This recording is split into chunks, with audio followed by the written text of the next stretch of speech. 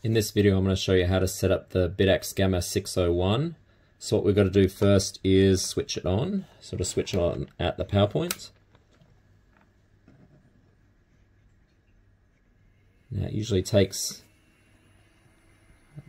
about 20 seconds to turn on and get ready to go. Now what you need to do is go to your computer. Now the screen you see here is what you can use if you've already set it up previously. But you've either lost the Wi-Fi details or changed some details or need to reset the device. So it's just going to this website here. I'll leave a link up the top as a little card just so you can go to that if you need to reset the device, and that video will show you what to do.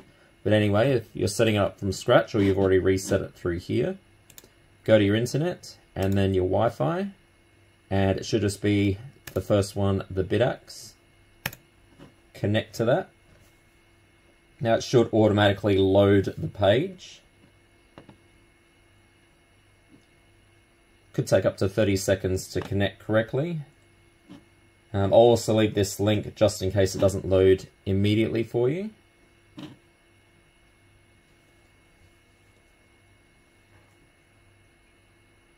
Just click reload again.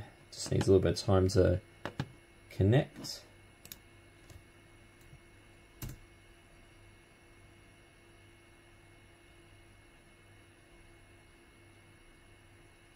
Sometimes just need to double check. Nope, that's all good. It's loading now.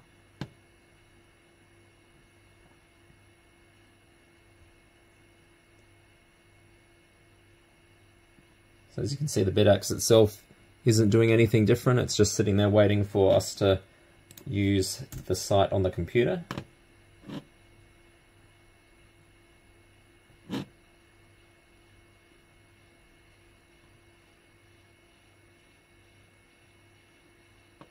So now that we're all loaded, what you need to do is go to your network and type in your network configuration. So this is your Wi-Fi name, has to be exactly what you see coming out of your modem.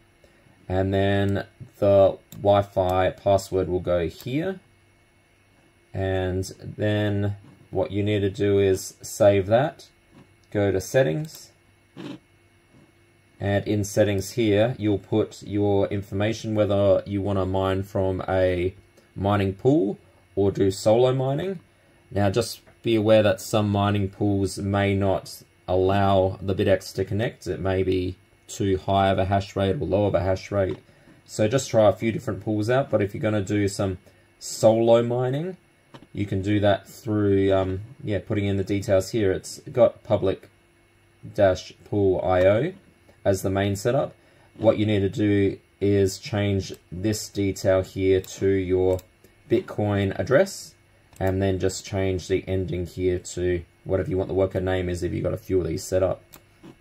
But otherwise, once you've set all this up here, your device will reset. Now what I'll do is I'll make another video just showing you how to change these details once it's been reset, if you can still access it, and that's how you set it up. So anyway, see you in the next video, and thanks for watching.